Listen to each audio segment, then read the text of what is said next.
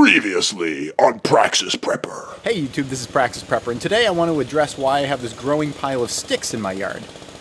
I'm going to be composting human shit. But before I turn you off, I wanted to talk with an expert on the topic, just to alleviate any concerns you might have. And the expert is myself from the future.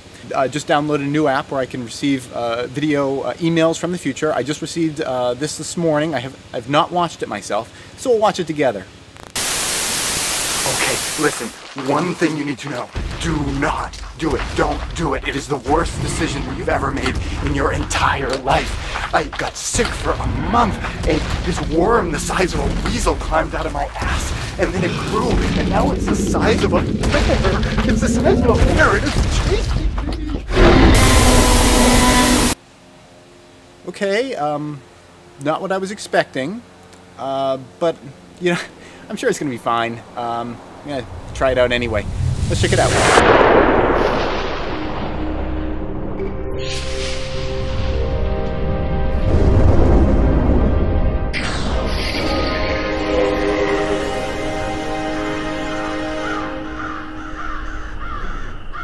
Hey YouTube, this is Praxis Prepper.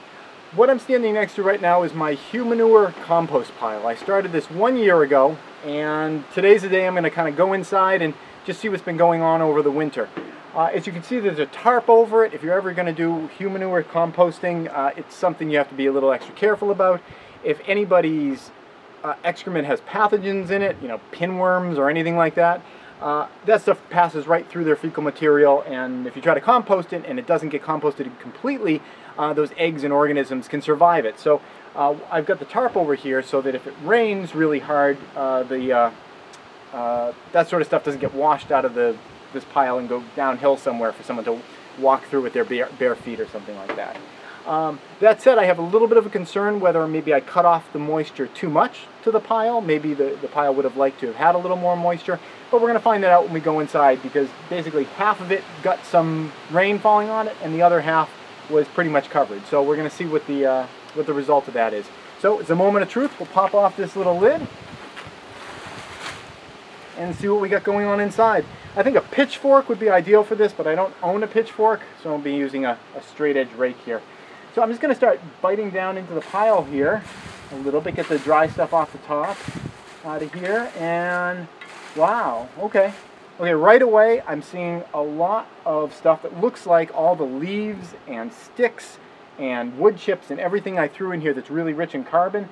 What I'm seeing is evidence that that stuff has really been breaking down and turning into what looks to me like kind of a proto-dirt, like it's almost to a dirt stage. And we're just a couple inches down below the surface at this point. I see a lot of bugs moving about in there. I'm also seeing a lot of fungus action, little microfilaments from the funguses eating away at the bark of the different sticks and twigs. I see something that actually kind of looks like a pinworm. But, you know, so many of those things look exactly the same. A little bit freaked out right now because I'm seeing that. It's hard to pick up on the camera, but it's just this little white tendril, and it's kind of poking around anywhere. But it's just a reminder to me to be cautious around this because of the reasons that I mentioned earlier.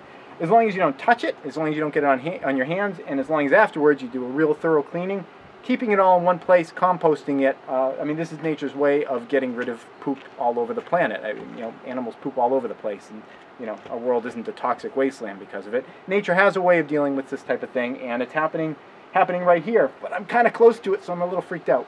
I'm going to go a little bit deeper. We'll see what's going on a little bit deeper. So far, the moisture content looks pretty good on the wet side, which is to be expected because this was getting rain and whatnot. In fact, before I go any deeper, let's just check out the dry side, see what that's like over here. Oh, wow. I don't think the dry side really composted much at all. It's all locked together. Those sticks did not decompose at all. And this dry side, I think, probably didn't do much over the whole winter. The wet side, however, is looking pretty good. I'm going to go a little bit deeper and just see what I see down here. A lot of dirt-like material. It looks like good soil. Now, I'm not going to go sticking my hands in there for a bunch of reasons, especially the fact that I just saw a bunch of possibly pathogenic creatures moving around in there.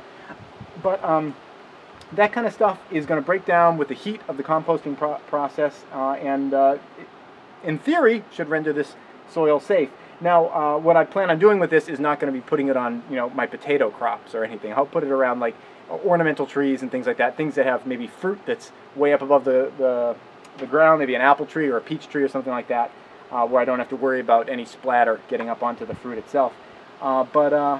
Yeah, it's looking like it's working pretty well. I think it needs another year. I've read a lot that suggests this is good to do as a 2-year process. I feel like this first year was kind of successful on one side. The other side needs a little bit of work. So I guess I'm going to pump some more poop onto this. We'll pop a lid on it, and maybe over the next year, instead of me keeping this tarp on 24/7, maybe I'll just keep the tarp on in general, but if there's going to be a light rain, maybe I'll take it off, let some moisture get in there, and then re-lit it. Just to protect ourselves from the idea that there could be a deluge and any of this material getting washed out. So that's it. If you're thinking about doing this, I'd highly recommend the Humanure Handbook. It's a book that I've read. It's pretty popular. You can get downloads online, I think, for free in various places. If I can find a link of that, I will put it in the description below so you can check that out. This is definitely a process that closes the loop on the nutrient stream. If you're throwing away all of the organic material that's coming out of your butt and you're trying to be self-sufficient, it's an enormous supply of organic material that you're just tossing out the window. So if it's possible for people to figure this out, crack this nut, and use it to their advantage, I think that'd be a great thing for a lot of people. So that's it. But be careful. Read the Humanure Handbook so you know what you're doing, and that's about it. Thanks for watching. Please subscribe and tune in every Friday at 4:30 New York time for a new video.